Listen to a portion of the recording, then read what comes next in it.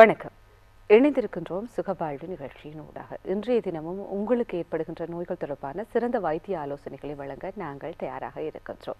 இன்று அதிகமாக ஏற்படுகின்ற நோய்களிலே ஒன்றாக காணப்படுகிறது இதயம் சம்பந்தமாக நோய்கள். அதாவது அது மாரடைப்பாக இருக்கலாம் அல்லது இதயத்தினுடைய செயலிழப்பாக இருக்கலாம் என்று அதிகமாக காணப்படுகிறது. இதுக்கு பல்வேறு காரணங்களை சொல்லுகிறார்கள். அதாவது இந்த நவீன உலகிலே எங்களுடைய பழக்க வழக்கங்கள் அல்லது எங்களுடைய உணவு பழக்கங்கள் அல்லது எங்களுக்கு இருக்கின்ற ஏனைய நோய்கள் எல்லாம் இதற்கு காரணம் அப்படி என்று சொல்லுகிறார்கள். ஆனாலும் ஆய்வுகள் என்ன சொல்லுகிறது என்று சொன்னால் 80 விதமான இந்த இதயம் சார்பான நோய்கள் தடுக்கப்படக்கூடியதாக இருக்கின்றது. அதாவது ஆரம்பத்திலே அவற்றை கண்டறிவதன் மூலமாக அல்லது சிறந்த பழக்க வழக்கங்களை கைகொள்வதன் மூலமாக ஆரம்பத்திலேயே நாங்கள் அவற்றை தடுத்துக் கொள்ளலாம் அப்படி என்று சொல்லுகிறது ஆய்வுகள். எனவே இன்று நாங்கள் இந்த இதயம் சார்பான நோய்களை எவ்வாறு தடுத்துக் கொள்ளலாம், ஒரு பாரிய ஒரு நோயாக அது மாற்றமடைவதற்கு முன்னராக அல்லது சிகிச்சைகளே இல்லாமல் எப்படி நாங்கள் அவற்றை தடுத்துக் கொள்ளலாம் என்பது தொடர்பாகத்தான் பேச இருக்கிறோம். எங்களோடு இணைந்திருக்கின்றார் கண்டி தேசிய வைத்தியசாலை மற்றும் ஹட்டன் டிக்கோயா வைத்தியசாலைகளுடைய இதய விசேட வைத்திய நிபுணர் ஜாலினி சுந்தரராஜன் அவர்கள். வணக்கம் டாக்டர். வணக்கம். நான் கூறியது போல சொல்லுகிறார்கள் 80 வீதமான இதயம் சார்பான நோய்களை நாங்கள் ஆரம்பத்திலேயே தடுத்துக் கொள்ளலாம் அப்படி என்று சொல்லுகிறார்கள். இந்த தடுப்பு என்று ஒன்று இருக்கிறது, அதாவது ப்ரிவென்ஷன் ஒன்று இருக்கிறது, ட்ரீட்மெண்ட் என்ற ஒன்று இருக்கிறது. எனவே இந்த இதயம் நோய் சம்பந்தமாக நாங்கள் ட்ரீட்மெண்ட் என்பதற்கு செல்லாமல் இந்த ப்ரிவென்ஷன் சம்பந்தமாக அதிகமாக பேசுவதற்கு காரணம் என்ன? எந்த ஒரு நோய்க்கும் அது ட்ரீட்மெண்ட், அதாவது அதுக்குரிய தீர்வுகள் இருப்பது போல தடுப்பு என்பது மிக முக்கியம். ஏனென்றால் அதுக்குரிய நோய்க்குரிய மருந்தை கொடுப்பதை விட அந்த நோயை தடுப்பதன் மூலம் மிகவும் ஒரு ஒரு ஒரு ஒரு நாட்டிற்கு சிறந்த ஒரு பொருளாதார ஒரு பெனிஃபிட், அதாவது நன்மை கிடைக்கின்றது. அதிலையும் இதய நோய்களை பொறுத்தவரையில் இந்த பொருளாதார நன்மை மற்றும் இதர நன்மைகள் மிக அதிகம். அந்த நோயை தடுப்பதன் மூலம் எந்த ஒரு நோய்க்கும் நாங்கள் ட்ரீட்மெண்ட் கொடுக்கின்றோம், ஆனால் அதை தடுப்பதன் மூலம் மக்கள் மற்றும் நாடு மிகவும் சிறந்த ஒரு நன்மையை அடைகின்றது. ஏனென்று சொன்னால் உங்களுக்கு தெரியும், உலகளாவிய ரீதியில் நம்பர் 1 முதலாவது உயிர்கொல்லி நோயாக இருப்பது இந்த இதய நோய்கள். எனவே பாரிய ஒரு பாப்புலேஷன், அதாவது மிகப்பெரிய சனத்தொகைகள் இந்த நோய்க்கு ஆளாகி இருக்கின்றார்கள், ஆளாகக்கூடிய அவதானத்தில் இருக்கின்றார்கள்.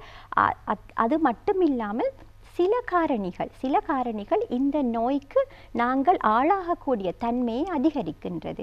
எனவே இந்த நோயை தடுப்பதில் முக்கியமாக முதலாவது உலக நாடுகள் எல்லாம் மிகவும் கவனம் செலுத்துவதற்கான காரணம் இதுதான். இதன் மூலம் மிக பாரிய பொருளாதார ஒரு நன்மை, மற்றது நாட்டுக்கு நன்மை, மக்களுக்கும் நன்மை கிடைக்கின்றது. ஏனென்று சொன்னால் இதயம் நோய் வந்த பின்பு அந்த பாதிப்பு அந்த மக்களுக்கு இருக்கும். தடுத்தால் பாதிப்பு இல்லாமல் அந்த நன்மை முற்றுமுழுதாக கிடைக்கின்றது. இதனால் தான் தடுப்பு என்பது இதய நோய்களை பொறுத்தவரையில் மிகவும் முக்கியமான காரணியாக இருக்கின்றது. நாங்கள் இன்று இந்த இதய நோய்கள் சம்பந்தமான தடுப்பு முறைகள் பற்றி பேசுகிறோம். எங்களுடைய ஏனைய நிகழ்ச்சிகளிலும் நாங்கள் இந்த இதய நோய்கள் பற்றி பேசியிருந்தோம். ஆனால் நான் மீண்டும் ஒரு முறை கேட்க விரும்புவது, இன்று பொதுவாக ஏற்படுகின்ற இதய நோய்கள் என்னவாக இருக்கிறது, இதயம் சார்பான நோய்கள் என்னவாக இருக்கிறது என்று பொதுவாக என்று சொல்லும்போது முதலாவதாக இருப்பது மாரடைப்பு நோய் தான். மாரடைப்பு நோய் என்பது உலகளாவிய ரீதியில் மற்றும் ஆசிய நாடுகளில் முதலாவது இறப்புக்கான காரணியாக இருக்கின்றது. ஈவன் கேன்சருக்கு முதல் இந்த மாரடைப்பு நோய் தான் இருக்கின்றது. அதே போல் இதயம் வலுவிழுத்தல், நான் முதலில் கூறியது போல் அந்த ஹார்ட் ஃபெயிலியர் என்பதும் முதலாவது காரணியாக இருக்கின்றது. மாரடைப்பினால் ஏற்படும் மரணங்களை விட மாரடைப்புத்தான் மக்களுக்கு அதிகமாக வருகின்றதாக இருந்தாலும் மாரடைப்பை விட இதயம் வலுவிழத்தலினால் மரண வீதம் அதிகம். எனவே மாரடைப்பு, இதயம் வலுவிழத்தல் என்பது ஹார்ட் ஃபெயிலியர், அந்த இரண்டையும் தடுப்பது மிகவும் முக்கியம். இதை தவிர எங்களுக்கு இதய துடிப்புகளில் வித்தியாசம், இதயம் வேகமாக துடித்தல், இதயம் இதய துடிப்பு குறைவாக இருத்தல், இது போன்ற வருத்தங்கள் இருக்கின்றது. அதே போல் வேல்வுகளிலும் நோய்கள் ஏற்படுகின்றது. எனவே அடுத்தது பிறப்புகளில் ஏற்படும் நோய்கள். எனவே ஒரு 5 காரணிகள், 5 நோய்கள் இதயம் சம்பந்தமாக: மாரடைப்பு, இதயம் வலுவிழத்தல், வேல்வுகளில் ஏற்படும் நோய்கள், இதய துடிப்புகளில் ஏற்படும் மாற்றங்கள், மற்றது பிறப்பில் ஏற்படும் இதயத்தில் குறைபாடுகள். இவை யாவும் இதய நோய்களுக்கான காரணங்களாக இருக்கின்றன. எனவே இவற்றை தடுப்பது எப்படி என்பதிலும் நாங்கள் முக்கியமாக கவனம் செலுத்த வேண்டும். இப்பொழுது நாங்கள் இந்த இதய நோய்களை தடுப்புக்குரிய முறைகள் என்று சொல்லி நிறைய இருக்கிறது. ஒவ்வொரு விஷயமாக நாங்கள் விரிவாக ஆராயலாம். அதுக்கு முன்னதாக பொதுவாக எவ்வாறான தடுப்பு முறைகளை நாங்கள் கையாளலாம்? பொதுவான விஷயங்கள் என்ன? எந்த ஒரு நோய்க்குமே பிரைமரி ப்ரிவென்ஷன், செகண்டரி ப்ரிவென்ஷன் என்று இருக்கின்றது. அதாவது நோய் வந்த பிறகு இனி வருவதை எப்படி தடுக்கலாம் என்பது, அது செகண்டரி ப்ரிவென்ஷன், அதாவது இரண்டாவது முறையான தடுப்பு முறை. பிரைமரி ப்ரிவென்ஷன் என்பது அந்த நோயே வராமல் எப்படி தடுப்பது என்பது. எனவே இந்த 2 முறைகளும் கையாளப்படுகின்றது. எனவே இதய நோயை பொறுத்தவரையில் பிரைமரி ப்ரிவென்ஷன் என்பதும் மிகவும் முக்கியம், செகண்டரி ப்ரிவென்ஷன் என்பதும் முக்கியம். எனவே நோய் வந்தவர்களையும் நாங்கள் தடுக்க வேண்டும், இனிமேல் அந்த நோய்க்கு ஆளாகாமல் இருப்பதற்கு. அதேபோல் சாதாரண சுகதேகியான மக்களையும் நோய் வராமல், அதைத்தான் செகண்டரி ப்ரிவென்ஷன். பிரைமரி ப்ரிவென்ஷன் தான் சாதாரண சுகதேகிகளில், அதாவது முதலாவது தடுப்பு முறை. சாதாரண சுகதேகிகளுக்கு இதய நோய்கள் வராமல் இருப்பது, அது பாப்புலேஷன் பேஸ், சனத்தொகையில் நாங்கள் எங்களை சனத்தொகை, இப்போ இலங்கையின் மக்களை எடுத்துக்கொண்டால் நாங்கள் பிரைமரி ப்ரிவென்ஷன் என்பது சாதாரணமாக கையாள வேண்டியது உண்டு. நமது நாடும் ஏனைய உலக நாடுகளும் பிரைமரி ப்ரிவென்ஷனில் முக்கியமான கண்ணோட்டத்தை செலுத்துகின்றார்கள். ஏனென்றால் அது எக்கனாமிக்கலி பெனிஃபிஷியல், அதாவது ஒரு நாட்டின் பொருளாதாரத்துக்கு அது மிகவும் முக்கியமான காரணியாக இருக்கின்றது. அதனால் பிரைமரி ப்ரிவென்ஷன் ஏனென்று சொன்னால் அந்த சுகதேகியான மக்களை சுகதேகியாகவே வாழ்நாள் பூராகவும் வைத்துக் கொள்வதற்கு, அதாவது ஹெல்தி ஏஜிங் என்று இப்பொழுது சொல்லுவார்கள். வயது போய்கொண்டிருக்கும், ஆனால் நீங்கள் நோய்களுக்கு ஆளாகாமல் இருப்பீர்கள். அது முதலாவது. செகண்டரி ப்ரிவென்ஷன் என்பது மாரடைப்போ வேறொரு இதய சம்பந்தமான வந்த நோயாளியை இனிமேல் அந்த நோய்க்கு ஆளாகாமல் ரெண்டாவது அட்டாக் என்று சொல்கிற மாதிரி, அதாவது ஹார்ட் அட்டாக் வந்த ஒருவரை இதயம் வலுவழுத்தல், ஹார்ட் ஃபெயிலியர் ஸ்டேஜுக்கு கொண்டு போகாமல் எப்படி தடுப்பது, ஹார்ட் ஃபெயிலியர் என்பது வந்தவருக்கு ஹார்ட் ஃபெயிலியர் அட்டாக்ஸ் திருப்பி வராமல் இருப்பதற்கு என்ன செய்ய வேண்டும் என்றுதான் ரெண்டாவது முறை, செகண்டரி ப்ரிவென்ஷன். அப்பொழுது இந்த பிரைமரி ப்ரிவென்ஷன், செகண்டரி ப்ரிவென்ஷன் என்று 2 எண்ணக்கருக்கள் இருக்கும். அதே வேளை ஒரு நோய்க்கான காரணி என்ன என்பதை பார்க்க வேண்டும். அப்பொழுதும் ஹார்ட் ஃபெயிலியர் என்பதற்கு, அதாவது இதயம் வலுவழுத்தலுக்கு காரணிகள் இருப்பது போலவே மாரடைப்புக்கும் சில பல காரணிகள் இருக்கின்றன. அப்பொழுது நாங்கள் அந்த காரணிகள் என்ன என்று பார்க்க வேண்டும். அந்த காரணிகளிலும் மோடிஃபையபிள் ஃபேக்டர்ஸ் என்று சொல்வார்கள். அதாவது எங்களால் மாற்றக்கூடிய காரணிகள் என்ன, அந்த காரணிகளை மட்டுமே எங்களால் மாற்ற முடியும். இப்பொழுது ஒரு மாரடைப்புக்கு வயது என்பது ஒரு ரிஸ்க் ஃபேக்டர் ஆக இருந்தால் வயது என்ற காரணியை உங்களால் மாற்ற முடியாது, அது நான் மோடிஃபையபிள். அதாவது அந்த நோயை அந்த காரணியை உங்களால் மாற்ற முடியாது. ஆனால் மோடிஃபையபிள் ரிஸ்க் ஃபேக்டர்ஸ் என்று இருக்கின்றது. அதாவது நீங்கள் ஒரு புகைப்பழக்கம் உள்ளவராக இருந்தால் அந்த பழக்கத்தை நிறுத்துவதன் மூலம் உங்களுக்கு வரும் இதய நோயை, அதாவது மாரடைப்பை மிகவும் கணிசமான அளவில் நீங்கள் நிறுத்தலாம். எனவே மோடிஃபையபிள் ரிஸ்க் ஃபேக்டர்ஸ் என்ன, நான் மோடிஃபைபிள், அதை மாற்றக்கூடியது மாற்ற முடியாத காரணிகள் அந்த நோய்க்கு என்ன என்பதை அறிய வேண்டும். இந்த 2 எண்ணக்கரு மூலம்தான் அந்த எந்த ஒரு நோய்க்கான தடுப்பு முறைகளையும் நாங்கள் சிந்திக்கக்கூடியதாக இருக்கின்றது. இப்பொழுது நாங்கள் முதலாவதாக பிரைமரி ப்ரிவென்ஷனை பற்றி பார்ப்போம். அதாவது ஒரு சுகதேகியாக இருக்கின்ற ஒருவரிடம் நாங்கள் இந்த இதயம் சார்பான நோய்கள் ஏற்படாமல் எப்படி தடுக்கலாம் என்று சொல்லும்போது என்னிடம் இருக்கின்ற ஒரு கேள்வி என்றால், இப்போ நிறைய முறைகள் இருக்கு, அவற்றை எந்த வயதிலிருந்து கை கொள்ள வேண்டும்? இப்பொழுது எங்களிடம் இருக்கின்ற ஒரு பழக்கம், நாங்களாக உணர்ந்த சில விஷயங்களை, அதுவும் குறிப்பாக இப்பொழுது நாங்கள் ஒரு 30 வயதுக்கு பிறகுதான் சில விஷயங்களிலே கட்டுப்பாடோடு நாங்கள் இருக்க ஆரம்பிப்போம். கொலஸ்ட்ராலை குறைக்க வேண்டும் என்று நினைப்போம், கொழுப்பு சாப்பாடுகளில் ஆழ்ச்சிப்போம், எக்ஸசைஸ் செய்ய வேண்டும் என்று நினைப்போம். கூடுதலாக எங்களுடைய நாடுகளில் இருக்கின்ற பழக்கமாக அது இருக்கிறது. அப்படித்தான் இல்லாட்டிலும் ஒரு 20 வயது அப்படி என்று சொல்லலாம். எனவே அந்த ஒரு வயதிலிருந்து நாங்கள் இந்த தடுப்பு முறைகளை கையாள்வது ஒரு சிறந்த ஒன்றாக இருக்குமா இதயம் சார்பான நோய்களை தடுப்பதற்கு, அல்லது எந்த வயதிலிருந்து நாங்கள் சில பழக்க வழக்கங்களை கை கொள்ள வேண்டும்? மிகவும் சிறந்த கேள்வி அது. ஏனென்று சொன்னால் எந்த வயதிலிருந்து தடுப்பு முறைகளை ஆரம்பித்தாலும் அது ஒரு சிறந்த நோயை நிப்பாட்டுவதற்கு சிறந்த முறையாகத்தான் இருக்கும். ஆனால் 30 வயது என்று ஒரு வயது இப்பொழுது இல்லை. ஏனென்று சொன்னால் அந்த இதய நோய்கள், விசேடமாக மாரடைப்பு, ஏனென்று சொன்னால் உலகத்தில் மாரடைப்புத்தான் இதயம் வலுவழுத்தலுக்கு பிரதான காரணி. எனவே மாரடைப்பு, இதயம் வலுவழுத்தல் இரண்டுமே நாங்கள் பிறப்பிலிருந்து மேற்கொள்ள வேண்டிய ஒரு காரணி என்று சொல்லுகிறார்கள். நான் முதலிலும் கூறியிருப்பேன், அந்த மல்டி ஃபேக்டோரியல் என்ற எண்ணக்கரு, அதாவது பல காரணிகள் இருக்கின்றன. அந்த மல்டி ஃபேக்டோரியல் என்பதில் ஒன்று மிகவும் முக்கியமான 2 விடயங்கள் இருக்கின்றன. ஒன்று ஜெனட்டிக், எங்கள்ட பிறப்பு அலகுகள் எப்படி இருக்கின்றது, அது நம்பர் 1. நம்பர் 2, ஈவன் ஜெனட்டிக்கையும் விட பிறப்பை விட மிக முக்கியமானது இப்பொழுது என்வாயன்மெண்ட் என்பது சூழல். அது இப்பொழுது அந்த பிறப்பலகுகளையும் விட முக்கியமான காரணியாக வந்திருக்கின்றது. அடுத்த 3வது விடயம் வந்து சைக்கோசோஷியல். எங்களோட எண்ணம் சார்ந்த சுகாதாரமும் இப்பொழுது முக்கியமான விடயங்களாக பேசுகின்றார்கள். எனவே இதய நோய்களை பொறுத்தவரையில் ஜெனட்டிக் என்பது, அதாவது பிறப்பலகுகள் என்பதும் சூழல் என்பதும் என்வாயன்மெண்ட் என்பதும் சார்ந்த சைக்கோசோஷியல், அதாவது எங்கள் சமூகம் மற்றும் உளவியல் ரீதியான தாக்கங்கள் இருக்கின்றன. இந்த 3 எண்ணக்கருக்களும் ஒன்றோடு ஒன்று பிணைந்து ஒருவர் இதய நோய்கள் ஏற்படுவதற்கு மிகவும் ஒரு ஈஸி டார்கெட் என்று சொல்லுவார்கள். அதாவது மிகவும் ஒரு ஈஸியான வாய்ப்பு அதிகமானவராக இருக்கின்றாரா இல்லாட்டி வாய்ப்புகள் குறைந்தவராக இருக்கின்றாரா என்பது இந்த 3 காரணிகள் முக்கியமாக தீர்மானிக்கின்றன. எனவே அதனால்தான் இதய நோய்கள் எல்லாம் பிறப்பிலிருந்தே அதை நாங்கள் தடுக்க வேண்டும் என்ற எண்ணக்கரு இப்பொழுது முக்கியமான ஒன்றாக வந்திருக்கின்றது. இதனால்தான் நாங்கள் தொடர்ந்து பேசிக்கொண்டு போவோம். ஒரு தாய் வயிற்றில் அந்த குழந்தையை தரிக்கும் இடத்திலிருந்து நாங்கள் அந்த தாயை பாதுகாப்பதன் மூலம் அந்த தாய்க்கு அதன் பிறகு வரக்கூடிய நோய்களையும் தடுக்கின்றோம். அந்த குழந்தை ஒரு சீரான குழந்தையாக வருவதற்கான வாய்ப்புகளையும் அதிகரிக்கின்றோம். ஏனென்று சொன்னால், உதாரணத்துக்கு நான் சொல்ல போனால், அந்த தாய் எந்த ஒரு காரணியினாலாவது சீனி நோய், அதாவது டயபிட்டிஸ் உள்ள அம்மா வயிற்றில் அந்த குழந்தை இருக்கும்போது அந்த தாய்க்கு சர்க்கரை நோய் இருக்குமாக இருந்தால், அந்த சர்க்கரை நோய் சரியான அளவுகளில் கண்ட்ரோல், அதாவது பராமரிக்கப்படாமல் இருந்தால் அந்த குழந்தையின் இதயத்தில் பாதிப்பு ஏற்படுவதற்கு இருக்கின்றது. அதனால் நான் 5வது காரணியாக கூறினேன், இதயம் சம்பந்தமாக பிறப்பில் ஏற்படும் நோய்கள். எனவே அந்த குழந்தையை பிறப்பு சம்பந்தமான இதய நோய்களிலிருந்து நாங்கள் காப்பாற்றலாம். இது ஒரு உதாரணம் மட்டுமே. இதேபோல் நிறைய காரணிகள் இருக்கின்றது. அதே போலதான் இந்த மாரடைப்பு என்ற நோயும் குழந்தை வயிற்றில் இருக்கும் போதே அவர்களின் இரத்த குழாய்களில் மாற்றம் ஏற்படுகின்றது என்று இப்பொழுது கண்டுபிடித்திருக்கின்றார்கள்.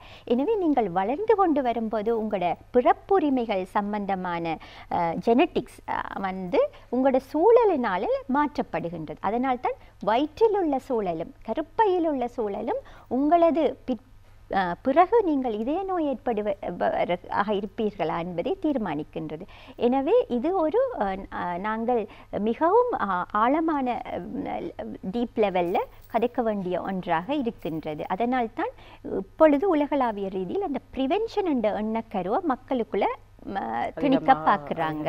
அது எந்த ஒரு நாடாக இருந்தாலும் அந்த ப்ரிவென்ஷன் என்பது அந்த சனத்தொகையை பொறுத்தவரையில் மிகவும் முக்கியமாக இருக்கின்றது. ஆனால் அதுதான் அண்டர்ரேட்டட் என்று சொல்லுவார்கள். அதை கவனிக்காத ஒரு மோஸ்ட்லி அண்டர்ரேட்டட், அதாவது அந்த விழிப்புணர்வு குறைவு, அதற்கான முக்கியத்துவங்கள் குறைவு என்றதன் தான் அதன் அர்த்தம். ஆனால் அது ஒரு மிகவும் சிறந்த ஒரு காரணி தவிர்ப்பு முறைகள். இந்த பிரைமரி ப்ரிவென்ஷன், அதாவது சுகதேகியாக இருக்கின்ற ஒருவரிடம் இதய நோய்களை தடுப்பதிலே முக்கியமாக இருப்பது இந்த கொலஸ்ட்ரால் என்கின்ற ஒரு விஷயத்திலே அதிக கவனம் செலுத்த வேண்டும் என்று சொல்வார்கள். அதிக கொலஸ்ட்ரால் இருப்பவர்கள் அல்லது கொலஸ்ட்ரால் இருப்பவர்களுக்கு இதயம் சார்பான நோய்கள் அதிகமாக வரும் என்று சொல்வார்கள். எனவே அது பற்றி பகிர்ந்து கொள்ளுங்கள் டாக்டர். இதற்கும் அதுக்குமான தொடர்பு இருக்கு. கொலஸ்ட்ரால் என்பது உடம்பில் உள்ள கொழுப்பின் அளவு. அதிலும் கொலஸ்ட்ரால் என்பது பல வகைகள் இருக்கின்றது. இதில் எங்களுக்கு ஹார்ம்ஃபுல், அதாவது பாதிப்பை ஏற்படுத்தும் கொலஸ்ட்ரால், நன்மை ஏற்படுத்தும் கொலஸ்ட்ரால் என்று இருக்கின்றது. நாங்கள் பொதுவாக பேசுவது கொலஸ்ட்ரால் என்னும் போது இரத்தத்தில் உள்ள கொலஸ்ட்ரால், மற்றது உடல் பருமன் சம்பந்தமான கொலஸ்ட்ரால், அதுகளை பற்றித்தான். ஆனால் முக்கியமாக மாரடைப்பு என்னும் போது இதய குழாய்களில் படியும் கொலஸ்ட்ரால் தான் முக்கியமான காரணி. எனவே இவை எல்லாமே ஒன்றோடு ஒன்று சம்பந்தப்பட்ட விடயங்கள். உடலில் ஈரல் தான் அந்த கொலஸ்ட்ராலை சமிபாடு அடைய செய்து எங்களுக்கு தேவையான அளவில் தேவையான இடங்களுக்கு வழங்குகின்றது. எனவே நாங்கள் அந்த கொலஸ்ட்ரால் என்பதும் கூட நான் கூறியது போல் அந்த படியும் இரத்த குழாய்களில் படிய ஆரம்பிப்பது கருப்பையில் இருக்கும் போது அந்த சிசுவின் இரத்த குழாய்கள் உருவாகி அந்த சிசு வெளியில் வரும்போதே அந்த கொலஸ்ட்ரால் படிதல் என்ற ப்ரோசஸ், அதாவது அந்த செயற்பாடு ஆரம்பிக்கின்றது. அவர்கள் கண்டுபிடித்திருக்கின்றார்கள் ஆராய்ச்சியில் பிறந்து இறந்த குழந்தைகளின் போஸ்ட்மார்ட்டம் ரிப்போர்ட்டுகளில் அந்த கொலஸ்ட்ரால் பிளாக்குகள், அந்த ஹார்ட் அட்டாக் வரக்கூடிய அந்த சின்ன சின்ன படிவுகள் ஆரம்பிக்கின்றன, அந்த வயதிலேயே ஆரம்பிக்கின்றன. அப்பொழுது நாங்கள் அந்த கொலஸ்ட்ரால் என்பதை நாங்கள் மருந்தெடுத்து மட்டும் கட்டுப்படுத்து என்றதை உண்டு. மற்றது அந்த கொலஸ்ட்ரால் உடம்பில் படியாமல் மற்றது இருப்பதற்கான நடவடிக்கைகளை எடுக்க வேண்டும். அப்பொழுது நாங்கள் எப்படி இந்த கொலஸ்ட்ரால் என்ற எண்ணக்கரு அந்த ஒரு காரணியை எங்களுக்கு மாரடைப்பு ஏற்படாத விதத்தில் ஹேண்டில் பண்ணலாம் என்று சொல்லி பார்த்தோம் என்று சொன்னால், mainly diet and healthy life style, அதாவது எங்கள் உணவு பழக்கம் மூலமாகவும் மற்றது லைஃப் ஸ்டைல் எங்களோட வாழ்க்கை பழக்கம் மூலமாகவும். முதலில் நாங்கள் உணவை பார்ப்போம். எங்களது உணவில் நாங்கள் பேலன்ஸ் டயட் என்று சொல்வார்கள், நிறை உணவு, சமமான உணவு என்று நாங்கள் அந்த உணவை சாப்பிட வேண்டும். அது முதலாவது. அப்பொழுது எங்கள் உணவில் 30% கொழுப்பு இருந்தால் அதில் 10% நல்ல கொழுப்பு இருக்க வேண்டும். அதாவது உடலுக்கு நன்மை செய்கின்ற கொழுப்புகள் இருக்கின்றன. அதனால்தான் நீங்கள் கேள்விப்பட்டிருப்பீர்கள், சன்ஃப்ளவர் ஆயில் பாவிங்கள் என்று சொல்லுவார்கள். சில நேரம் சொல்லுவார்கள் அவகாடோ சாப்பிடுங்கள், அதாவது பட்டர் ஃப்ரூட் சாப்பிடுங்கள் என்று சொல்லுவார்கள். ஏனென்று சொன்னால் அதில் இருக்கும் கொழுப்புக்கள் உடலுக்கு நன்மை செய்கின்றன, அதாவது இந்த கொழுப்பு படிவதை தடுக்கின்றது.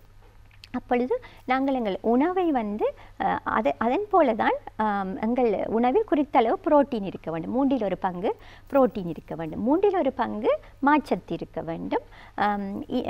10% நீங்கள் உங்களுடைய விட்டமின்கள் மற்றவற்றை உண்ண வேண்டும். அப்பொழுது 1/3 பகுதி அந்த கொலஸ்ட்ராலில் இப்பொழுது சொல்கிறார்கள் நல்ல அந்த 1/3 பகுதியிலும் அந்த நல்ல கொலஸ்ட்ரால்களை அதிகமாக உட்கொண்டு பேட் கொலஸ்ட்ரால் என்று இருக்கின்றது. அதாவது எண்ணெயில் பொரித்த உணவுகள், அதிகம் எண்ணெய் ஊற்றிய உணவுகள், நெய்யில் சமைத்த உணவுகள், அதுகளை குறைத்து கொள்ளுங்கள் என்று.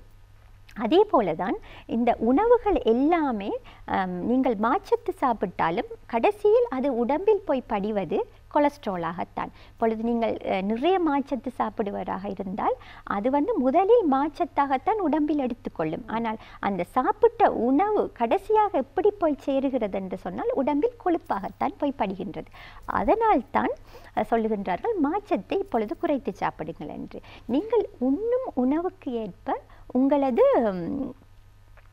தொழிற்பாடு இருக்க வேண்டும். அதாவது நீங்கள் இவ்வளவு சாப்பிடுபவராக இருந்தால் அதுக்கேற்ற அளவுக்கு உங்கள் உடல் தொழிற்பாடை வைத்துக்கொள்ள வேண்டும்.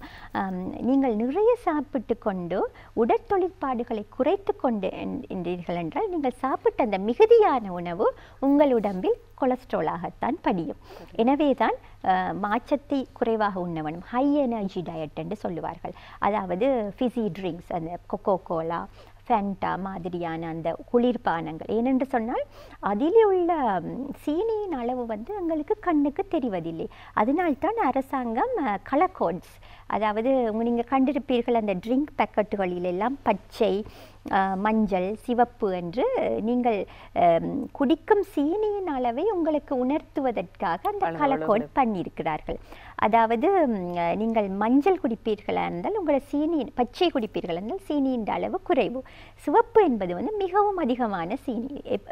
எனவே மக்களுக்கு உணர்த்துவதற்காக இப்பொழுது ஹை எனர்ஜி, அதாவது எந்த ஒரு இதுவும் எனர்ஜி என்று சொல்வது சத்து அதிகமான, சத்து என்பது 2 வகை. இப்பொழுது நாங்கள் பாசை வழக்கில் கூறப்போனால் விட்டமின்கள் அதுகள் தான் சத்து.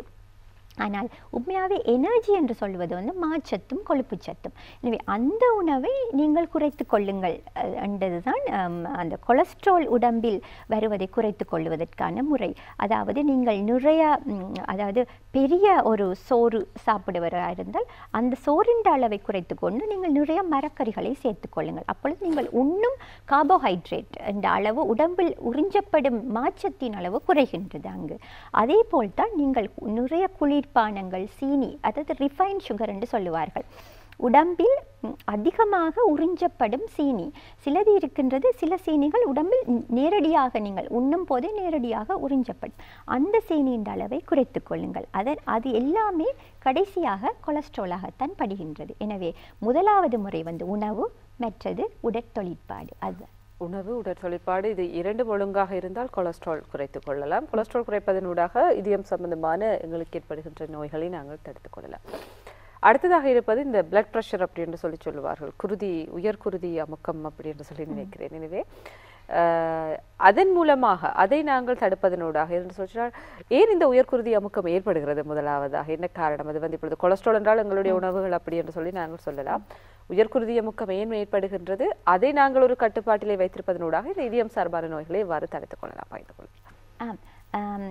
முதலில் நான் கூறியது போலவே அந்த இதயம் சம்பந்தமான நோய்களுக்கு கொலஸ்ட்ரால் என்பது போல ப்ரெஷர், உயர்குருதி அமுக்கம் என்பதும் மிகவும் முக்கியமான ஒரு காரணியாக இருக்கின்றது. ப்ரெஷர் என்பதை பற்றி நாங்கள் கதைக்க முதல் முக்கியமான விடயங்கள் இதய நோய்களுக்கு காரணமாக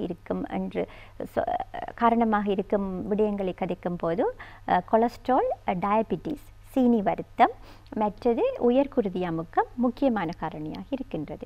இதை போலவே முக்கியமான காரணிகளாக இருக்கும் விடயங்கள் தான் எங்கள் ஸ்ட்ரெஸ் லெவல், அடுத்தது புகைத்தல், மதுபானம், மற்றது செடென்டரி லைஃப் ஸ்டைல். இதுகளெல்லாம் எங்களுடைய மோடிஃபையபிள் ரிஸ்க் ஃபேக்டர்ஸ். அதாவது நான் சொன்ன மாதிரி மாற்றக்கூடிய காரணிகள். மாற்ற முடியாத காரணிகள் தான் எங்கள் வயது போகும்போது நோய் வரும் என்பது சாதாரணமான விடயம். மற்ற நான் மோடிஃபையபிள் தான் உங்களுடைய பால், அதாவது ஆண் பாலா பெண் பாலா. கூறினார்கள் ஆண்களுக்கு பெண்களை விட இருதய நோய் வரும் அறிகுறிகள் அதிகம்.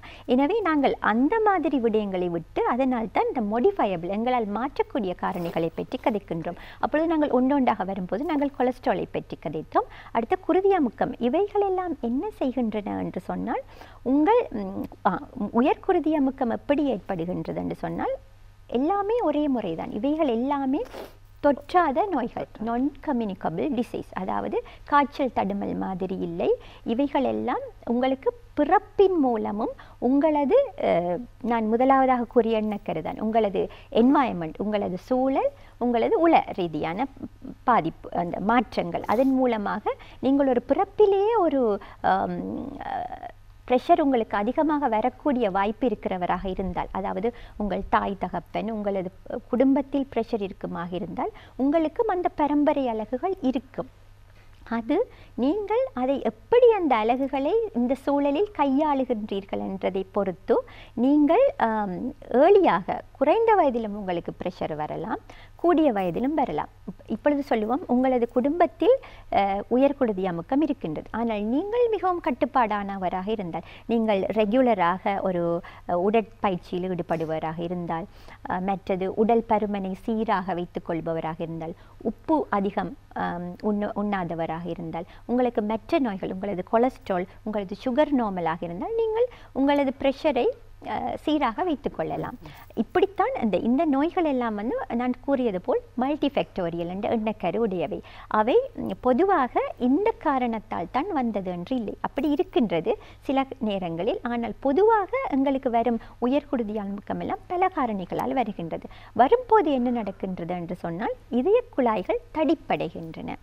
அதனால் இதயம் மிகவும் கஷ்டப்பட்டு அந்த இரத்தத்தை பம்ப் செய்ய வேண்டி இருக்கின்றது. அதனால் இதயம் வலுவிழக்கின்றது. இல்லாவிட்டால் இதய சுவர்கள் தடிப்படைகின்றன. அது மட்டுமில்லை, இதய குழாய்கள் தடிப்படையும் போது அவைகள் அந்த என்ன கூறுவோம், அந்த சொரசொரப்பான அந்த அவற்றின் ஸ்மூத், அந்த மென்மையான தன்மை இல்லாமல் போகிறது. அது மீண்டும் கொலஸ்ட்ரால் படிவதற்கான வாய்ப்பை ஏற்படுத்துகின்றது. எனவே இவை எல்லாமே ஒன்றோடொன்று பின்னி பிணைந்தது. உங்களுக்கு ப்ரெஷர் தானே இருக்கு, கொலஸ்ட்ரால் இல்லை தானே என்று யோசிப்பவர்களுக்கு தான் இந்த காரணி முக்கியமானது. அதாவது இதய குழாய்கள் ப்ரெஷர் காரணமாக, உயர்குருதி அமுக்கம் காரணமாக தடிப்படையும் போது அவற்றின் மென்மைத்தன்மை இல்லாமல், சீரான இரத்த ஓட்டம் இல்லாமல் போய் அவை சொரசொரப்பான தன்மை அடையும் போது அவற்றில் கொலஸ்ட்ரால் படிவதற்கான வாய்ப்பு ஏற்பட்டு மாரடைப்பு ஏற்படுவதற்கான வாய்ப்புகள் இருக்கின்றன. எனவே இந்த கொலஸ்ட்ரால் என்று சொல்லப்படுவதும் இந்த உயர்குருதி அமுக்கம் என்று சொல்லப்படுவதும் ஒன்றோடொன்று தொடர்பான ஒரு ஃபேக்டர்ஸாக காணப்படுகிறது இந்த இதயம் சார்பான நோய்கள் ஏற்படுவதற்கு. 3 காரணங்களை பிரதானமாக சொல்லியிருந்தீர்கள். ஒன்று கொலஸ்ட்ரால், அடுத்தது இந்த உயர்குருதி அமுக்கம் என்று சொல்லப்படுகின்ற இந்த ஹை பிளட் ப்ரெஷர், 3வது டயபெட்டிக் பற்றி சொல்லியிருந்தீர்கள், நீரிழிவு நோயின்மைக்குமே. இப்பொழுது அது சம்பந்தமான விசேட வைத்திய நிபுணர்கள் ஏராளமாக இருக்கிறார்கள் நீரிழிவு நோய் தொடர்பான பிரச்சனைகளை அணுகுவதற்கு. ஆனால் ஒரு இதயம் சம்பந்தமான நோயிலே நீரிழிவினுடைய பங்கு எவ்வாறு இருக்கிறது அல்லது அந்த ரிஸ்க் ஃபேக்டர்ஸ் எவ்வாறு காணப்படுகிறது டாக்டர்? நீரிழிவு என்பது இதய நோய்க்கு மிகவும் முக்கியமான ஒரு விடயம். ஏனென்று சொன்னால் இதய நோய் ஏற்படுபவர்களில் 150% மேலானவர்கள் நீரிழிவு உள்ளவர்கள். அதனால்தான் நீரிழிவு என்பது இதய நோய் சம்பந்தமாக மிகவும் முக்கியமாக இருக்கின்றது. நீரிழிவு நோயால் என்ன ஏற்படுகிறது சொன்னால் உடம்பில் அந்த சுகர் சர்க்கரை தன்மை இரத்தத்தில் அந்த சீனித்தன்மை அதாவது குளுக்கோஸ் அதிகமாக இருக்கும் போது என்ன நடக்கின்றது என்று சொன்னால் அது ஒவ்வொரு அங்கங்களில் போய் படிகின்றது. அதாவது எங்கள் நரம்புகளில் படிகின்றது. அதனால் நரம்புகள் செயலிழக்கும். அடுத்தது எங்களுக்கு அந்த இரத்த குழாய்களில் படுகின்றது, கண் பாதிப்பு ஏற்படுகின்றது. எனவே ஒரு நீரிழிவு உள்ள ஒருவருக்கு அந்த அதே போலதான் பிரஷர் மாதிரி இந்த இரத்த குழாய்களில் ஏற்படும் மாற்றங்கள் காரணமாக கொலஸ்ட்ரால் படியும் தன்மையை அதிகரிக்கின்றது நீரிழிவு நோய். எனவே இது மட்டுமில்லை, அந்த ஹார்ட் என்பது ஒரு அங்கம். ஆனால் நாங்கள் முக்கியமாக கதைப்பது கார்டியோவாஸ்குலர் சிஸ்டம், அதாவது இதயம் இரத்த குழாய் சம்பந்தமான எல்லா உறுப்புகளும். அதாவது ஒரு ஹார்ட் அட்டாக் இருப்பவருக்கு ஸ்ட்ரோக் வரலாம், அவருக்கு அந்த கால்களில் புண்கள் ஏற்பட்டு கால்களில் உள்ள குருதியில் அடைப்பு ஏற்படலாம். ஏனென்று சொன்னால் உடம்பு என்பது பாகமாக இருந்தாலும் ஒரே ஒரு யூனிட், அதாவது ஒரு அலகாகத்தான் உடல் செயற்படுகின்றது. எனவே இதயத்தில் உள்ள குழாய்களில் கொழுப்பு படிபவருக்கு மூளையில் கொழுப்பு உள்ள இரத்த குழாய்களில் கொழுப்பு படிவதற்கான சாத்தியக்கூறுகள் இருக்கின்றன. அதே போல்தான் கால்களில் உள்ள இரத்த குழாய்களிலும் உங்களுக்கு தெரியும், சீனி வருத்தம் உள்ளவர்களுக்கு கால்களில் புண் வருகின்றது. அந்த அந்த கால்களில் விரல்களை துண்டிக்க வேண்டி வருகின்றது என்று கூறுவதற்கான முக்கியமான காரணம், பல காரணங்கள் இருக்கின்றது அவர்களுக்கு புண் வருவதற்கு. அதில் ஒரு காரணம் கால்களில் உள்ள இரத்த குழாய்களில் இந்த கொழுப்பு படிந்து அந்த இரத்தப்போக்கை கட்டுப்படுத்துவது இல்லாமல் செய்கின்றது அது.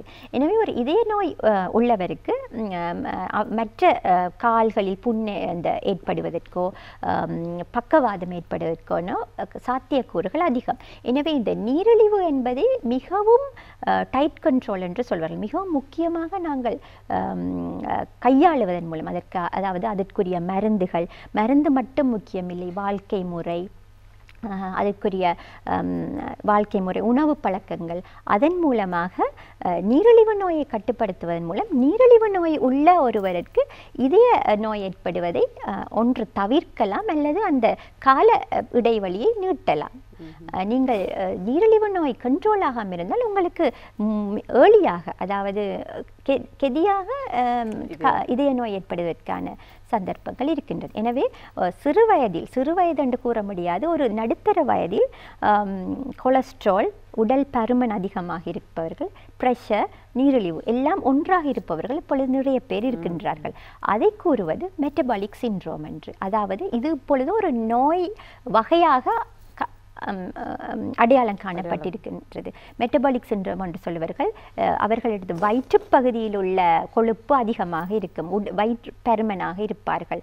அடுத்தது இந்த கழுத்து பகுதிகளில் அவர்களுக்கு கருப்பு படிந்திருக்கும், அவர்களுடைய பிரஷர் கூடுதலாக இருக்கும், கொலஸ்ட்ரால் கூடுதலாக இருக்கும். மற்றது அவர்கள் நீரிழிவுக்கு ஒன்று ஏற்படக்கூடிய சாத்தியக்கூறுகள் அதிகமானவரோ அல்லது நீரிழிவு உள்ளவராக இருப்பார். எனவே இந்த மெட்டபாலிக் சிண்ட்ரோம் என்ற நடுத்தர வயது உள்ளவர்கள் மிகவும் அவதானமாக இருக்க வேண்டும். இவர்களுக்கான இதய நோய் ஏற்படும் சான்ஸ் பல மடங்கு அதிகம். அடுத்தது நான் இங்கு முக்கியமான விடயம் ஒன்றை கூற வேண்டும். பிரஷர், சீனி வருத்தம், கொலஸ்ட்ரால் எல்லாம் சுகமாகும் நோய் இல்லை.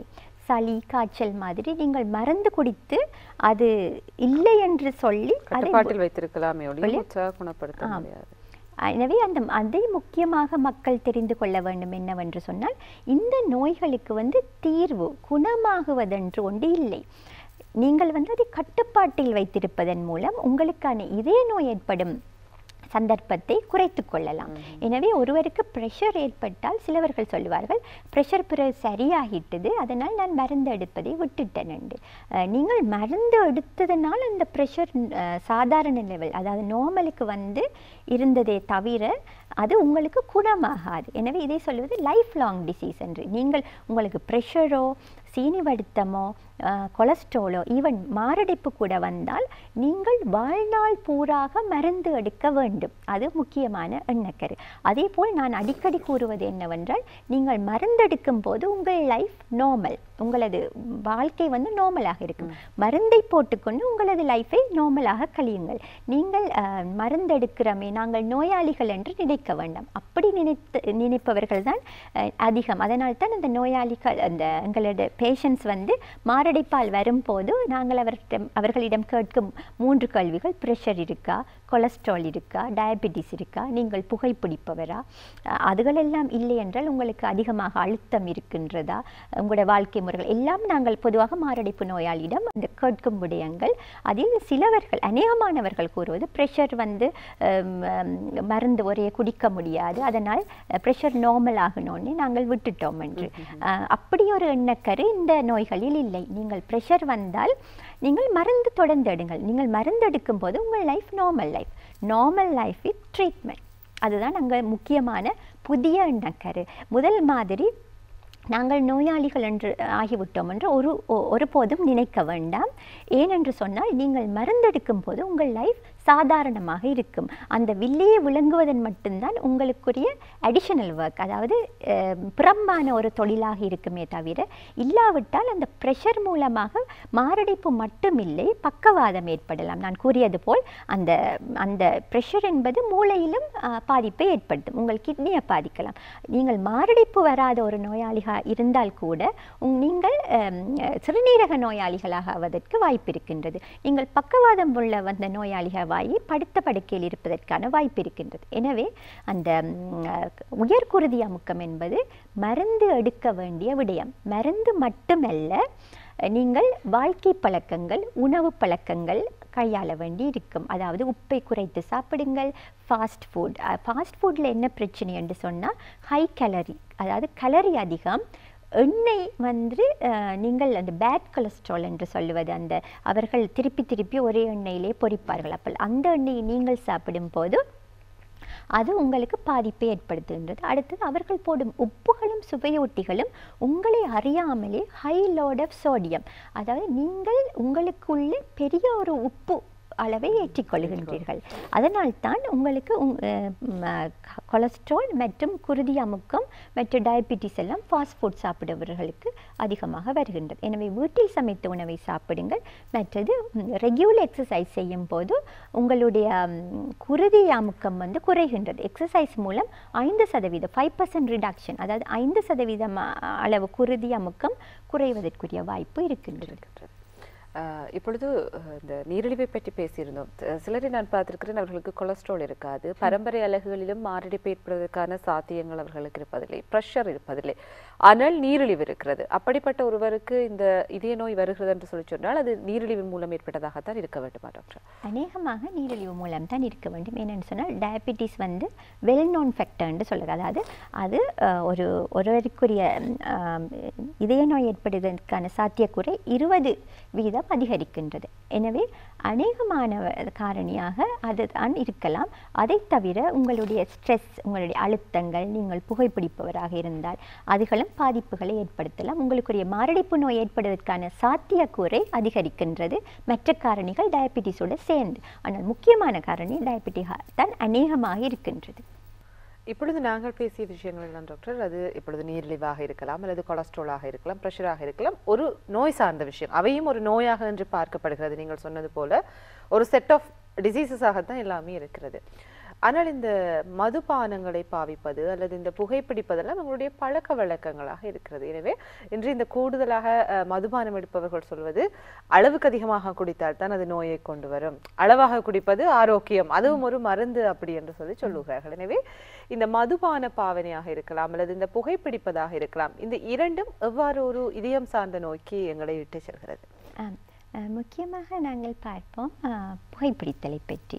ஏனென்று சொன்னால் இப்பொழுது அந்த புகைப்பிடித்தல் காரணமாக நான் கூறியது போல் முதல் தடவைகளில் எங்களுக்குரிய அந்த மாரடைப்பு ஏற்படும் முதலெல்லாம் 40 வயதுகளில் பார்த்து கொண்டிருந்த மாரடைப்பு இப்பொழுது 20 வயதில் வருகின்றது. அதற்கு முக்கியமான காரணம் இந்த புகைப்பிடித்தல் தான். வேறு காரணங்களும் இருக்கின்றன, ஆனால் அவற்றின் சதவீதம் மிகவும் குறைவாகத்தான் இருக்கின்றது. 20 வயதுகளில் 30 வயதுகளில் வரும் மாரடைப்பு நோயெல்லாம் முக்கியமாக புகைப்பிடிப்பவர்களுக்குத்தான் வருகின்றது. அதேபோல் மற்றும் போதைப் பொருட்கள், அதாவது கஞ்சா, மற்றது ஹெரோயின், மற்றது கொக்கேன், அது 3 போதைப் பொருட்கள் எடுப்பவர்களுக்கும் மாரடைப்பு நோய் வருகின்றது.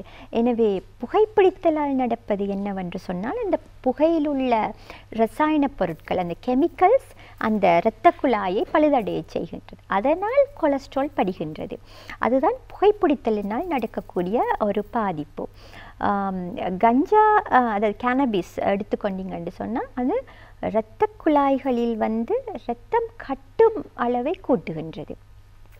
கொக்கெயின் எடுத்துக்கொண்டீங்கன்னு சொன்னால் கொக்கெயினால் இரத்த குழாய் சுருங்குகின்றது. எனவே இந்த போதை வஸ்துக்கள் இப்பொழுது இளைஞர்கள் மத்தியில், அதாவது புகை சிகரெட் இல்லாத போதை வஸ்துக்கள் அதிகம் பாவனையில் இருப்பதனால் நாங்கள் காண்பது நைட் பார்ட்டிஸ், இரவு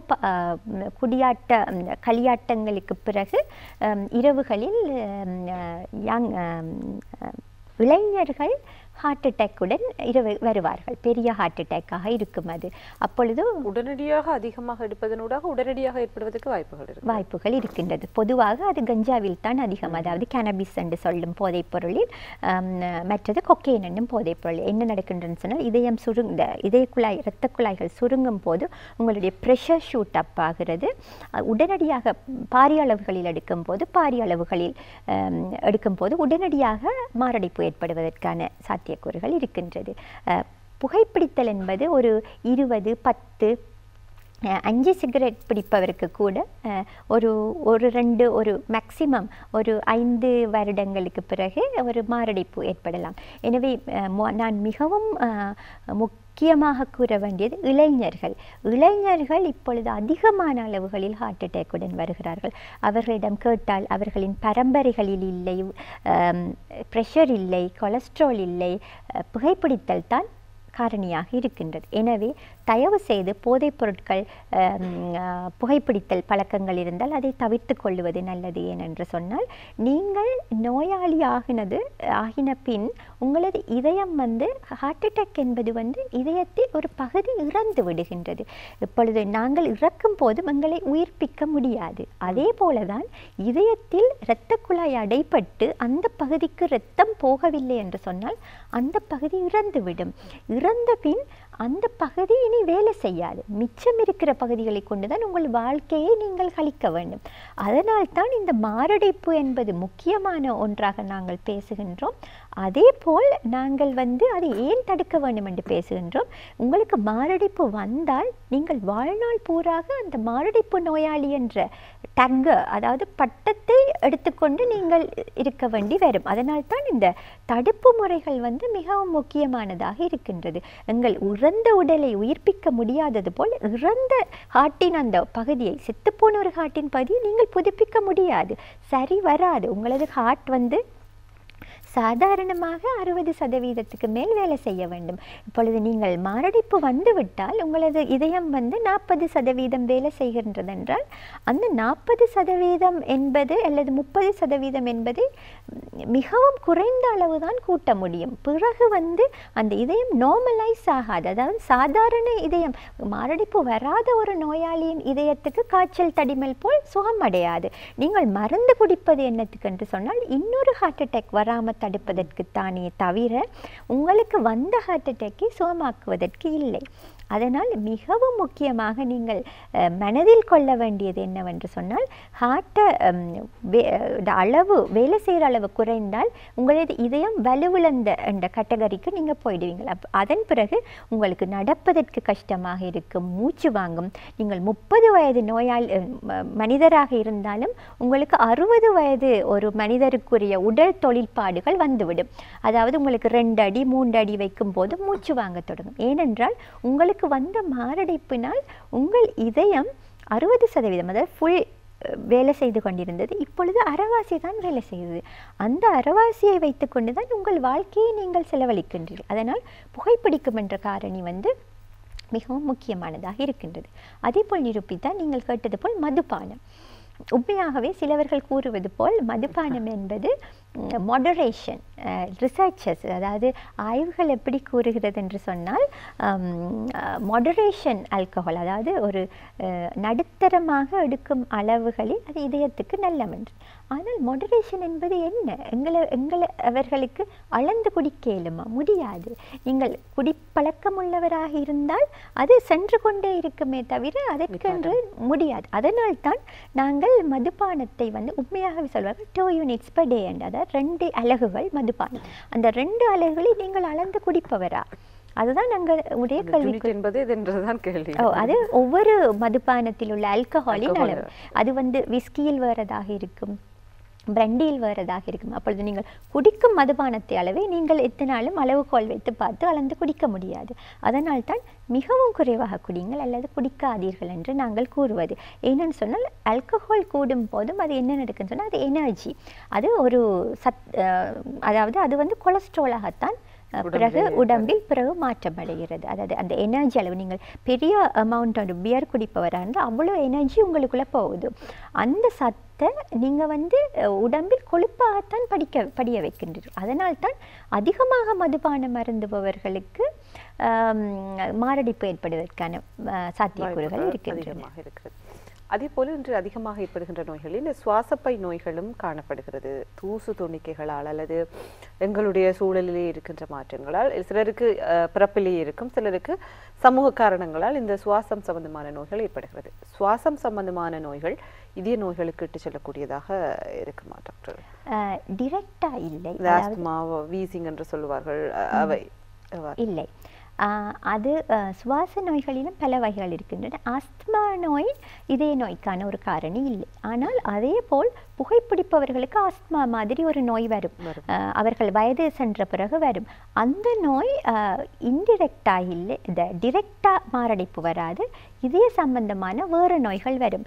ஏனென்று சொன்னால் அந்த புகைப்பிடிப்பவர்களுக்கு வரும் ஆஸ்மா மாதிரி நோயை சொல்வது சிஓபிடி என்று. அதாவது அவர்களது நுரையீரல் இந்த புகைப்பிடிப்பதனால் கரைந்து விடும். கரைந்ததன் பின்பு அவர்கள் வயது போன பிறகு அவர்களுக்கு ஆஸ்துமா நோய்க்கான நோய் அறிகுறிகளை வருமே தவிர அவர்களும் இன்ஹேலர், அதாவது இந்த உரியும் மருந்துகள் பாவிப்பார்கள்.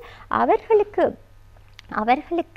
அந்த நுரையீரலில் பிரஷர் கூடுதலின் காரணமாக இதயம் பாதிக்கப்படும். அதனால் அவர்கள் இதய வலுவிழத்தல் என்ற நோய் பிரிவுக்கு உட்படுவார்கள்.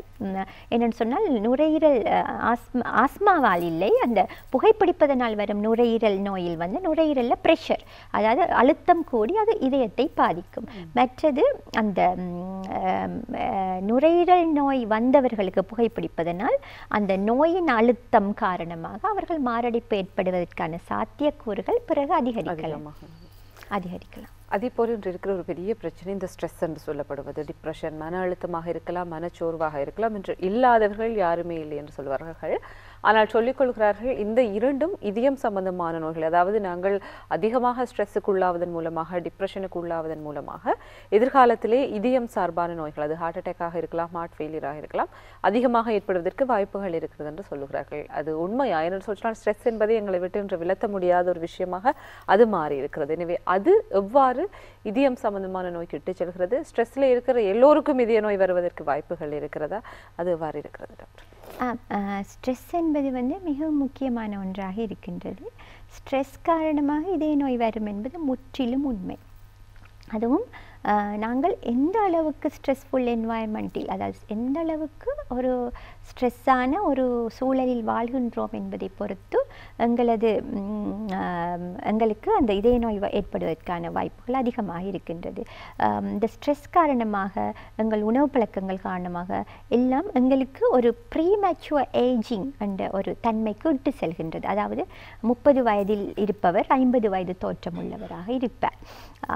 ஏனென்று சொன்னால் செட் ஸ்ட்ரெஸ் என்பது வந்து உங்கள் பல இடங்களில் இப்பொழுது பிறந்த உடனே இருந்த அந்த ஸ்ட்ரெஸ் என்பது தொடங்குகின்றது. பாடசாலைகளில் மாணவர்கள் படிக்கும் போது, நாங்கள் வளரும் போது, தொழில் வாய்ப்புகள் தேடும் போது, நாங்கள் வேலை செய்யும் இடங்களில், அதை தவிர மனத்தம்பதியரிடையே அந்த என்ன சொல்வது, ஜெண்டர் வயலன்ஸ் என்று சொல்லுவார்கள், அந்த பாலினத்துக்கு எதிராக நடப்பது, மற்றது கணவன் மனைவிக்கு இடையில் நடக்கும் எல்லாம் பிரச்சனைகள், மற்றது சொசைட்டல் ப்ரெஷர் என்று சொல்வார்கள், அந்த சமூகத்தில் இருக்கும் சவால்கள் காரணமாக எல்லாமே ஒரு ஸ்ட்ரெஸ் காரணியாகத்தான், அதாவது அழுத்தம் நிறைந்த காரணியாகத்தான் இருக்கின்றது. அழுத்தம் ஏற்படும் போது என்ன நடக்கின்றது என்றால், அழுத்தம் சம்பந்தமாக நாங்கள் ஒரு அழுத்தத்தில் இருக்கின்றோம் என்று சொன்னால் அந்த ஹோமோன்கள் வந்து எங்கள் உடம்புகளில் அதிகரிக்கும். அதாவது அழுத்தம் நேரம் உடம்பில் வந்து உடற்தொழிற்பாடுகள் மாறுபடும். எனவே அதன் மூலம் உடம்பின் தொழிற்பாடுகள் மாறும் போது சில நேரங்களில் வந்து உங்களது இம்பேலன்ஸ், அதாவது கொலஸ்ட்ரால் உற்பத்தி ஆகுவதில், உங்களது சுகரை உங்களது உடம்பில் அந்த நீங்கள் உங்கள் சீனியை எப்படி மாற்றம் செய்வது, சீனி உங்களுடைய உடம்பில் எப்படி பயன்படுத்தப்படுகின்றது என்ற பல விடயங்களில் மாற்றம் ஏற்படுகின்றது. இந்த பல விடயங்கள் ஒன்றாக உங்களை மாரடைப்பு நோய்க்கு இட்டுச் செல்கின்றது. அதனால்தான் அழுத்தம் என்பது இப்பொழுது மிகவும் முக்கியமான விடயமாக பேசப்படுகின்றது.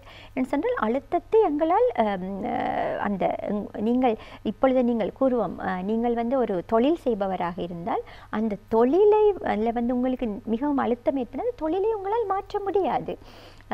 ஏனென்று சொன்னால் உங்கள் வாழ்க்கைக்குரிய வாழ்வாதாரம் இல்லாமல் போய்விடும். அப்பொழுது நீங்கள் அழுத்தத்திலே இருப்பீர்கள். அது வந்து மிகவும் முக்கியமான காரணி. அதனால்தான் இப்பொழுது வந்து மாற்று எண்ணக்கருக்கள் வரத் தொடங்குகின்றது.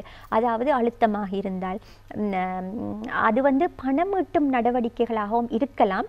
ஆனால் அது வந்து மாற்று கருத்தாக, அதாவது நீங்கள் யோகாசனம் செய்யுங்கள், நீங்கள் அந்த டான்ஸ் ஈடுபடுங்கள், அதாவது சிலவர்கள் அந்த ஜும்பா அதெல்லாம் செய்வதற்கு காரணம், மற்றது நீங்கள் ஸ்விம்மிங் போங்க, நீங்கள் ஃப்ரெண்ட்ஸோட வெக்கேஷன் போங்க, அப்படி என்றெல்லாம் கூறுவதற்கு காரணங்கள் என்னன்னு சொன்னால், அந்த உங்கள் அழுத்தத்தின் அளவை நீங்களாகவே குறைத்து கொள்ளுங்கள் என்பதுதான். ஏனென்று சொன்னால் அழுத்தம் ஒவ்வொருவருக்கும் ஒவ்வொரு அளவு பிரமாணத்தில் இருக்கக்கூடியது. எனவே உங்களுக்குரிய ஸ்ட்ரெஸ் வந்து உங்களுக்கு தான் தெரியும். அந்த ஸ்ட்ரெஸ்ஸை நீங்கள் உணர்ந்து அதை சரி செய்வதற்கு நீங்கள் தான் முயற்சி செய்ய வேண்டும் என்பது மிகவும் முக்கியமான விடயம். ஏனென்று சொன்னால் இப்போ எந்த ஸ்ட்ரெஸ்ஸை உங்களால் மாற்ற முடியாது, அதே போல் உங்களுடைய அழுத்தத்தை என்னால் மாற்ற முடியாது. ஏன்னா நாங்கள் தனியொருவராக எங்களுக்குரிய அழுத்த லெவல்கள் வந்து அளவுகள் வந்து மிகவும் வித்தியாசப்பட்டவை.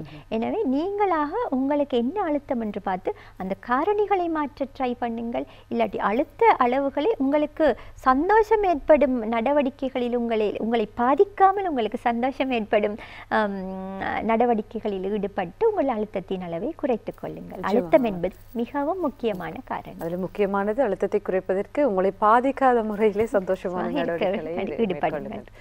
ஆரம்பத்திலே கூறியிருந்தீர்கள் டாக்டர், இந்த ப்ரிவென்ஷன் பற்றி கதைக்கும் போது ஒரு குழந்தை கருவிலே இருக்கின்ற போதே அதை இப்பொழுது அதன் எண்ணக்கரு அவ்வாறு இருக்கிறது, அந்த குழந்தைக்கு இதய வருத்தங்கள் வராமல் பாதுகாப்பதற்குரிய அனைத்து நடவடிக்கைகளையும் மேற்கொள்ள போதுதான் ஒரு மதரனுடைய கேரை நீங்கள் மேற்கொள்கிறீர்கள் என்று சொல்லி, ஒரு தாய்க்கு இயற்கையாகவே இதயம் சம்பந்தமான நோய்கள் இருக்கின்ற பொழுது அல்லது அதற்குரிய வாய்ப்புகள் இருக்கின்ற பொழுது, இப்பொழுது பிறப்பிலே இருக்கலாம், அவர்களுடைய பரம்பரை அலகுகள் மூலம் ஒரு தாய்க்கு இதய நோய் ஏற்படுவதற்கு வாய்ப்பு இருக்கின்ற பொழுது அது வயிற்றிலே இருக்கின்ற குழந்தைக்கும் ஏற்படுவதற்கான வாய்ப்புகள் இருக்கின்றன.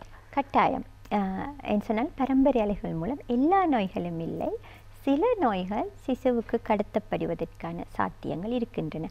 அதனால்தான் இப்பொழுது நாங்கள் அந்த ப்ரிவென்ஷன், நாங்கள் தடுப்பு முறைகளை பற்றி கதைப்பதனால் தாய் சேய் சுகாதாரம் என்ற எண்ணக்கரு, மற்றது வெல் உமன் கிளினிக் அதாவது பெண்களின் சுகாதாரம், மற்றது இந்த பிரதேசங்களில் MOH லெவல் என்று சொல்லுவார்கள், அதாவது வைத்திய பிரிவுகளில் மெடிக்கல் கேம்ப் வைக்கிறது, அதெல்லாம் முக்கியமான ஒரு விடயமாக அரசாங்கத்தால் எடுத்து செல்லப்படுகின்றது.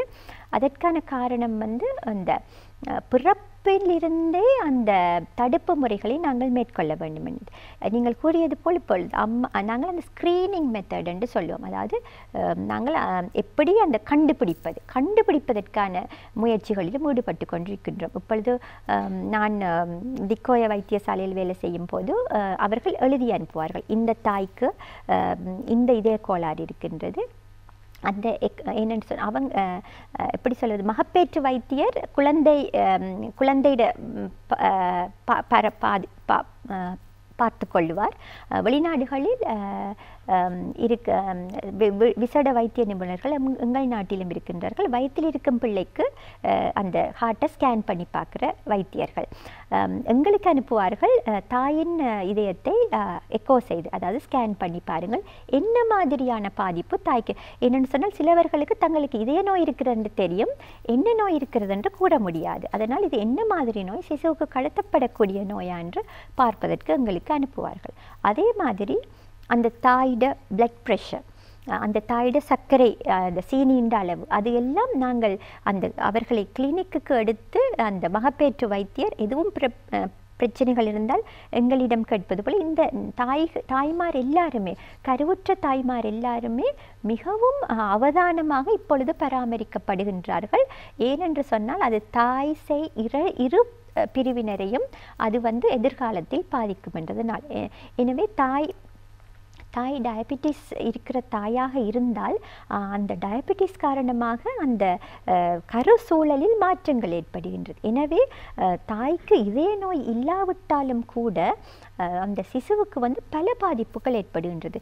சிசு பருமனான ஒரு சிசுவாக இருக்கலாம், மற்றது சிசுவுக்கு இதய நோய்கள் வரலாம், மற்ற சிசுவுக்கு பிறந்தவுடன் அந்த சீனியின் அளவு குறையலாம், சிசுவுக்கு எதிர்காலத்தில் இதய நோய்கள் ஏற்படுவதற்கும் வாய்ப்புகள் இருக்கின்றன. நிச்சயமாக நாங்கள் இன்று பேசிய விஷயங்கள் மிகவும் பயனுள்ள விஷயங்களாக இருக்கும். என்ன சொன்னால், ஒரு நோய் ஏற்படுவதற்கு முன்னராக அதை தடுத்துக் கொள்வதுதான் எல்லோருக்கும் சிறந்த வழிமுறையாக இருக்கிறது. எனவே சில நோய்கள் நாங்கள் வர முதலே தடுக்க முடியாது, அது விதி அப்படி என்று சொல்லுவார்கள். சில நோய்கள் என்று இருக்கிறது உலகத்திலே. ஆனால் இதயம் சம்பந்தமான நோய்களே உங்களுடைய பழக்க வழக்கங்கள், சிறந்த வாழ்க்கை முறைகளூடாக முடிந்த அளவுக்கு நீங்கள் தவிர்த்துக் கொள்ளலாம். எனவே அது சம்பந்தமான விஷயங்களை தான் நாங்கள் இன்று பேசியிருந்தோம். எங்களோடு இணைந்திருந்தார் கண்டி தேசிய வைத்தியசாலை மற்றும் ஹட்டன் டிகோயா வைத்தியசாலைகளுடைய இதய விசேட வைத்திய நிபுணர் ஜாலினி சுந்தரராஜன் அவர்கள். அவருக்கு வேளையிலே நன்றிகளை தெரிவித்துக் கொள்கிறோம். நன்றி டாக்டர். இதோடு நானும் இன்றைய சுகவாழ்வு நிகழ்ச்சியை நிறைவு செய்கிறேன். மீண்டும் அடுத்த வாரம் உங்களுக்கு சிறந்த வைத்திய ஆலோசனைகளூடாக நிகழ்ச்சியினூடாக சந்திக்கலாம். நன்றி, வணக்கம்.